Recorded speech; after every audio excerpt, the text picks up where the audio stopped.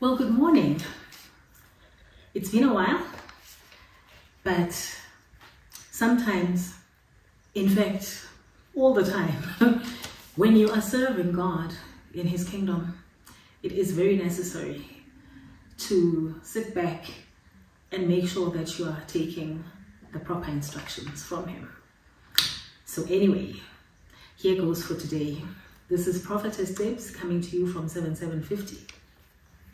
Today is the 17th of October, 2023, and it is the second day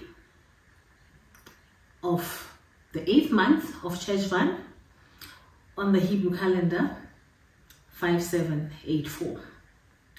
Yesterday was the 16th of October. That means 16, 8 plus 8, oct, 8 again, 888. That is the signature of Jesus Christ. His name is written with that value, 888 in Greek. Yesterday there was a massive hailstorm outside. I watched it from my window and it went on for a while. And then after that, I went to take a nap. I had some dreams during that nap, but when I woke up, I couldn't remember them. But then, the Lord was like, in due course, you remember. For now, carry on with your work. So I was like, okay, Lord, what must I do next? He said, do more research on the unraveling of Prince Andrew, the Duke of York. And I thought, what more research can I possibly do on him that I haven't done already? But God is always on time.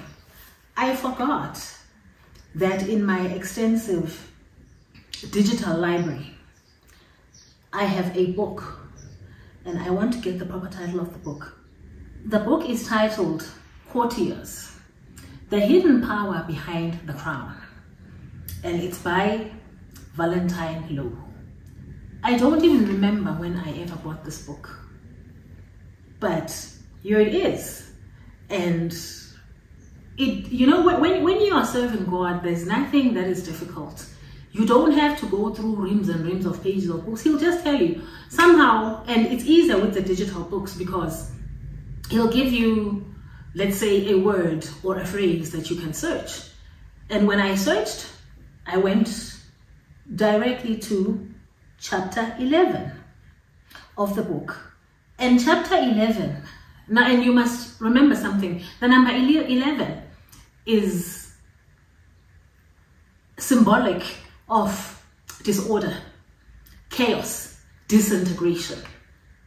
That is also why when Joseph had been removed from his family and had been taken as a slave to Egypt, his family was in disarray. They were in disintegration because there were only 11 of them at that stage, and he was in Egypt. So here is chapter 11, and it is titled, They Are All Being Nasty to Me. This entire chapter, I'm not actually even going to go into it, is about Prince Andrew and just the horrendous and grotesque character that he is. I want to read this particular extract here. It says, he was without question the most arrogant and thoughtless public figure I have ever interviewed. That's just the opinion of one person, but these are the people who are inside the royal court. They see him every day, they interact with him and various other people in the royal court. He is described somewhere in the midst of these interviews as talking absolute crap and revealing himself to be incompetent, useless, ill-prepared, and thoughtless. Mind you, the man thinks that he's all that because, after all, he's the prince, he's the duke, and he's the queen's favorite son. There's an incident here where he is described as going up to somebody, one of the courtiers that was working with the king, with the queen. And it is said that Prince Andrew strode up to them, pointed a finger in Roscoe's face, and said, "Who the F are you to ask this man for an effing umbrella? You go find your own effing umbrella." And this is just his language that he employs whenever he feels like it. And then he went running, after this incident, he went running to the queen to give his version of the story, so that by the time, or if it happened that this particular courtier would report to the queen what he had done, in a sense, she already has in her own head a version that he has put to her. And then when this person comes now to tell his side of the story, he's already been discredited. In a different incident, it says here, this was not the only time Andrew was stunningly rude. On one occasion, somebody was trying to get him to do something. I'm not going to go into the details of it. But when they tentatively broached the issue to him, his immediate response was immediate and spectacular. He told them to F off out of his office and to F off out of his life. And it says he was undoubtedly difficult to deal with and could be grotesquely unpleasant. And so now I was now understanding that God was saying to me, welcome to my world. Because I've never seen this before. But voila, here it is. Now, Prince Andrew gets then into his very deep problems now with the Virginia Andrews Jufre story, where he is now being charged for underage sex with a 17-year-old girl. She's no longer a 17-year-old girl, mind you. Now she's a fully fledged woman, and she has been waiting for justice for a very long time. And there's negotiations going on about him doing the disastrous interview that led to his downfall. But somewhere in the midst of all of that, he takes his daughter to the meeting. He takes Princess Beatrice. You know, to a narcissist loves nobody but themselves. And so even their own children are just for nothing except their own glory. When it looks good and it makes them look good, you know, put the children on display. And meanwhile, you don't really know what happens in private when the person has to be face to face with his children and be a father. But anyway, so I read all of this with intrigue, and I'm like, wow, God really is a mastermind. In the end, it was Prince Andrew's very own right-hand woman, his PR manager or whatever she calls herself, that threw him under the bus. Because when God has been working on something for a long time, the very people that you thought were your gods, you trusted them, they will give you advice that in the end will lead to your very unraveling. And those are the people that took Prince Andrew, the Duke of York, disgraced as he is now, to the ultimate downfall. It says here, this woman idolized him. She could not see any of his faults. She had a complete blind spot. And so these are the circumstances that led Prince Andrew to his downfall. And so then it describes here, then came round 2. Virginia Jufre's allegation that she'd had sex with Andrew, which surfaced in January 2015, and everything was back to square one. Andrew's reputation was trashed once more. Of course, for a long time, it looked like this poor girl was never going to get any justice. But Epstein then went to jail. And I'm not going to go into any of that. There was a documentary that was done, The Prince and the Pedophile. And so Prince Andrew got his daughter to participate in the negotiations for the very interview, Newsnight interview, that was his ultimate unraveling. Emily Maitlis, the lady who did the interview for Newsnight, describes how the Duke even thought that he'd done so well at his interview that afterwards he looked very pleased with himself. He couldn't see, he's the only one who couldn't see how embarrassingly foolish he looked.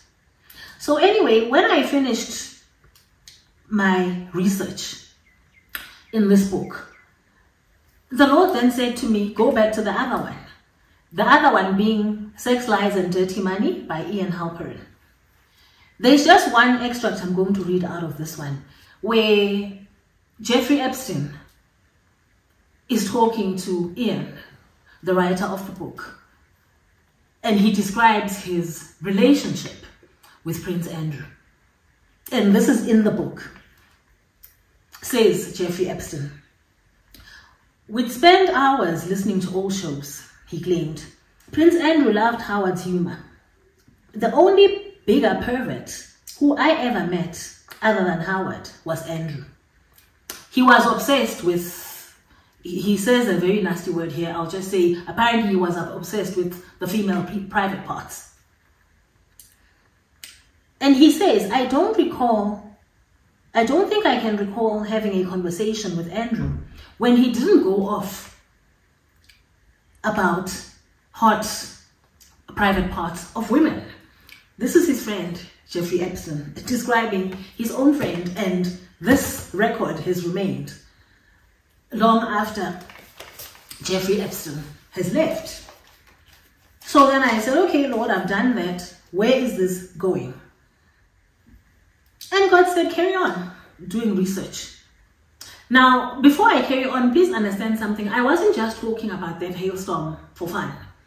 A hailstorm, in biblical terms and spiritual terms, is about judgment.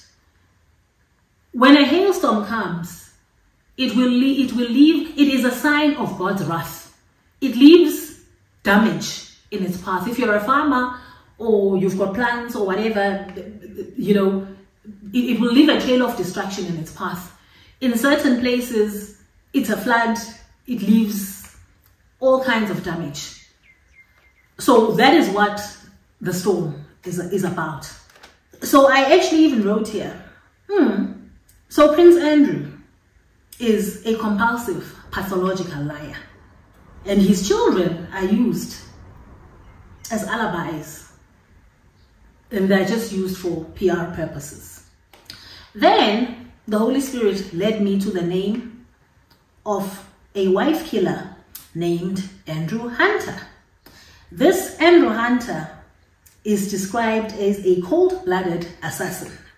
A narcissist is all about his image.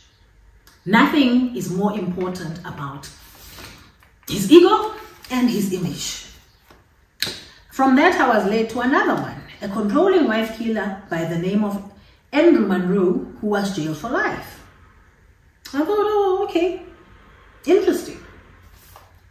Another convicted wife killer came up. His name is Andrew Colby. And then I saw another description of this Andrew Hunter. He is described as a man of exceptional depravity. But oh no, that wasn't enough. God said, just keep searching. I'll show you some things. And indeed he did. Because then I came across a person called Killer Keith Hunter Jesperson. This Killer Keith Hunter Jesperson was born on the 6th of April 1955. He's a Canadian-American serial killer who murdered women, and he was known as the Happy Face Killer. So he's currently 68 years old. And he killed his victims by strangulation. So I thought, oh, okay. Brothers in arms with Andrew Hunter, the wife assassin. How intriguing, I thought. And then I thought, okay, Lord, I've done all of that. Where to from here? He said, now go back to the book by E.M. Halperin, and I'll show you what to look for. And I opened the book again, and I want to actually read the accurate description. This is what Jeffrey Epstein said about Prince Andrew. Prince Andrew's my closest friend in the world, he said. I call him Air Miles Andy because of his penchant for traveling. He's a true jet set. Some of the best times of my life have been in his company. We are very similar. We are both serial sex addicts. He's the only person I have met who is more obsessed with the female private body parts than me, he says. We have shared the same women. From the reports I've got back from them, he's the most perverted animal in the bedroom. He likes to engage in stuff that's even kinky to me, and I'm the king of kink. This is Jeffrey Epstein describing his best friend, Prince Andrew. So I look at all this and I'm like, oh, wow. Now, let me go back to the scripture in 1 Corinthians 5:5 in the Voice. It says, and I had started in the previous episodes talking about a man of incest. And the Apostle Paul said to the church in Corinth, I direct you to release this man over to Satan, so his rebellious nature will be destroyed and his spirit might be rescued in the day the Lord Jesus returns. Your proud boasting in this matter is terrible. Don't you understand that the tiniest infraction can bring about an unwelcome chain of events? That just a little yeast causes all the dough to rise. And this is exactly what I spoke about when I first began these videos. I said one man will bring about the fall of many. And this is exactly what the Apostle Paul says here. Saying, oh, you've been applauding your champion, this man of incest, in the public assembly. How tragic that you can't actually see that in applauding this man, you are welcoming the unwelcome chain of events.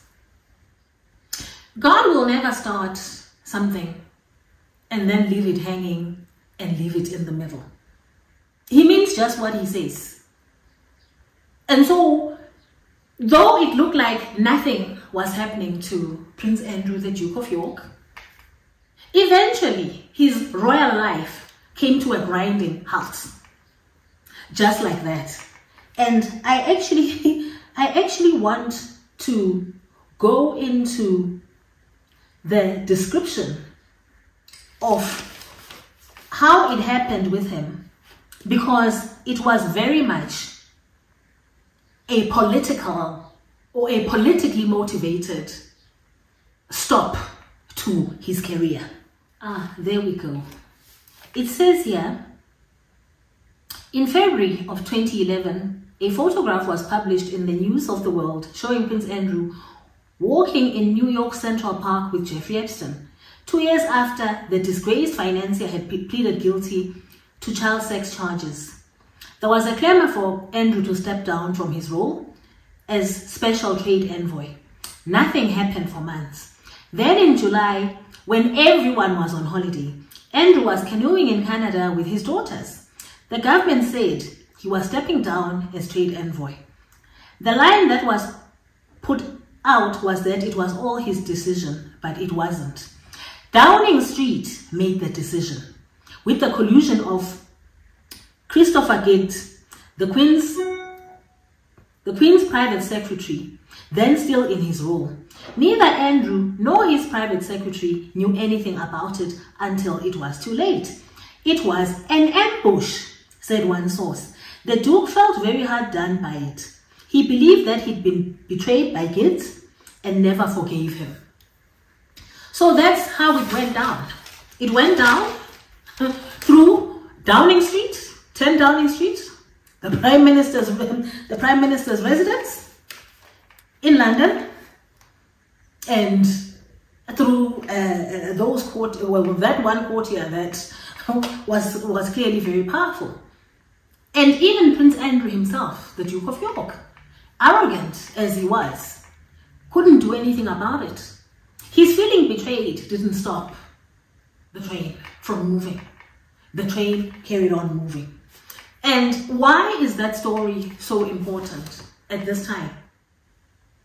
It's because there's the same script, different cast that's going to play out, even if it's not exactly in the same detail, because there's never a situation of one person that is perfectly matched to another. But if God says same script, different cast, that's exactly what he's saying. And I've been saying he has to absolutely explain to me why it is that I have been walking in dreams and visions with the likes of Sarah Ferguson and Princess Diana. It's because what God started, he is going to finish. It has nothing to do with me. I just have to declare his word on the situation, and it is going to play out by itself, because I don't have to press the buttons. The stage is already set. Prince Andrew, Duke of York, chose the stage, and God allowed him to choose the stage. It was a very global stage. And so, in the same script, different cast, what am I going to call it? Oh yes, 7750 has a brand that's called Family and Education. Yes, it's called Family and Education. Oh yes, indeed. Shakespeare was inspired to write all of his plays, and he has been a set study in most schools, whether it's Macbeth, it's The Tempest, it's The Merchant of Venice. We have been studying Shakespeare for decades, for centuries in the school curriculum. And so I can look forward to the fact that my play or my plays are going to be in the school curriculum in the future. So what shall I call this one? Let me think. I know. I'm going to call it the Duke of Maseru. Yes, I like the sound of that, the Duke of Maseru. So my play of the century, yes, that's what the Lord says. Yes, the play of the century is called the Duke of Maseru. Oh, I like the sound of that. I like the sound of that. Very good. Okay, so that's where we're going then. It's a play about the Duke of Maseru. Oh yes. And then I just happened to come across a headline titled The Delusion of Jada Pinkett Smith. I'm not interested in Jada Pinkett Smith and her husband, Will Smith. I just find it very funny that apparently now Jada Pinkett Smith is telling the public in a memoir that her and her husband decided that they are going to live separate lives, and they've been divorced for the last, I don't know how many years, since 2016. And so if that is the case, I don't know why they haven't gotten divorced. But, you know, like I said, God knows how to just keep bringing up these same script, different casts. Because I know out there in the public where the Duke of Maseru has been telling everybody that, you know, he divorced me a long time ago, and we're no longer husband and wife, and so he is entitled to do whatever he wants, where he wants, and including taking his girlfriends to the royal court of the kingdom of the woman king and introducing them there. Why? Because God knows that's how they do things. There's absolutely no surprise there. That's how they do things. And so, and this is exactly the thing. When people have got no restraint, and even the head of a place has no discernment, these are the things that they do. Why? Because God will make them look absolutely foolish to the rest of the world. I cannot imagine how much stupidity is in allowing that to happen in a respectable royal court ruled by a king. But hey, who am I? Just a mad woman who's from a village, so what does it matter? But indeed, yeah. Oh yes, how could I forget? Then I was hearing this song. There's a song, I think it's by a band called Brothers of Peace. Yes, they're called Brothers of Peace, and it's called Manyonyoba. To nyonyoba is to sneak around. So as the song goes, it goes, how does it go? I think it goes something like, Wamanyonyoba uzolimala, you're gonna get hurt. So that this is directed at a man who likes sneaking into the houses of other men. So when the men are leaving, he sneaks in, and it says he goes under the miniskirt. Something under the miniskirt. Yes, so you know he's sleeping around with other people's wives under the miniskirt. And you know the song, it's just, you know, I've forgotten how it goes. But you know, this, and it's a quite a song. It's got quite a catchy bit. Yes, the beat is quite catchy, and he keeps going on about how uzolimala, you're sneaking into the houses of something. Yes, what are you doing with the wives of other men? You're gonna get hurt, or you're gonna hurt yourself. Something of that nature. Anyway, that's how it goes. So I kept hearing that song, and I was like, oh, okay, because God knows how to keep repeating his message. I don't listen to Kwaito. I've got no business with Kwaito. But I mean, you know, I don't live in a vacuum and a bubble, you know. Once in a while, God will direct me to a secular song, secular music, and so that I can kind of like gauge where he's going. So that's how the song goes. So there's definitely a problem here of a man who thinks he's the sex bomb. He's assisting all sorts of men in their households, sleeping with their wives. Wonderful. Oh, and then of course, yes. Aleister Crowley was very much a man who promoted a belief in the Capricornus, the leaping goat of liberty, he called it, and that is Baphomet, the goat that is worshipped by Satanists. And to him, it was symbolic of the magical child produced as a result of sex magic. Wow. I had never seen that before, but that's what I learned. And then there is a character called Babylon, the Scarlet Woman, the mother of abominations, a goddess of the mystical system of Thelema. I've been talking about the religion of Thelema that Aleister Crowley was the prophet of. And he says this woman represents the female sexual impulse, and it represents the liberated woman.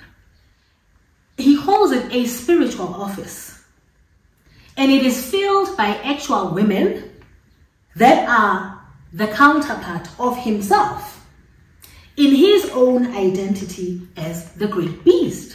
Oh, and then he says together their energies manifest the Aeon of Horus. She is a sacred whore and consorts with him as the father of life, known as Chaos. Oh, and she rides astride the beast. Now, if you know the Bible, you can hear that Alistair Crowley has gotten these things straight out of Revelation 17 and Revelation 18. And he says she is a religious whore. So let's go to Revelation 17 and 18. I feel like I've been going on for too long. I don't know if the timer has stopped. So I think I'm going to end it here. Revelation 17 is about the judgment of the great prostitute and the beast, the great beast. And Revelation 18 is about the fall of Babylon. I think that's enough for today, and I'll leave it there. Thank you.